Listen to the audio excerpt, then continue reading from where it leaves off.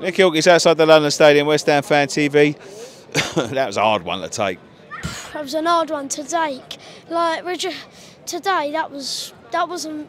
We should have took our chances, and VAR was just not at our side today. It's got listen. When it takes that long, it can't be obvious, can it? No, every time it takes long, it's like it's always not going to be like given. Like say if it's when it's like West Ham all the time a goal, they always overturn it and never give it, and that's the problem. Yeah, it is the problem. But apart from that, what do you think?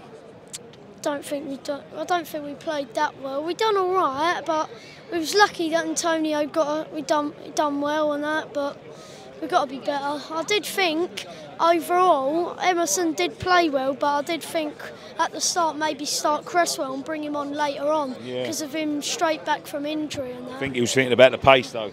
Yeah, and got a lot of pace, didn't they? Yeah, and the other thing as well, Kudus didn't play very well, but we're playing him left winger even though he's a right winger. Yeah. What I would have done, we might have two in midfield, but if not, play Bowen and Antonio up top, and then Kudus on the right and Paquetá back on the left with Emerson. Yeah. And then they can do like their tricks and that. Right, bring on Newcastle, bring on Spurs. Hopefully we get a win there. Be lucky enough. All right, Bush. See you later.